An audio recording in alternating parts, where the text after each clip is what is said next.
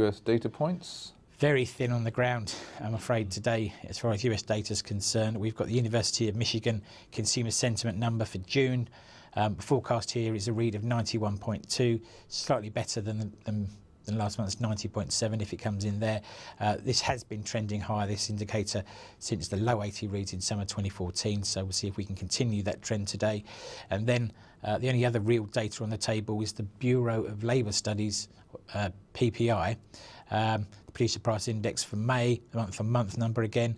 The forecast is for plus 0.4 versus a prior read of minus 0.4. I have to say, though, that most people don't look at this number. It's the ISM number that they prefer to watch in modern markets. But nonetheless, on a thin day, it's probably worth having half an eye on that. Okay, all right.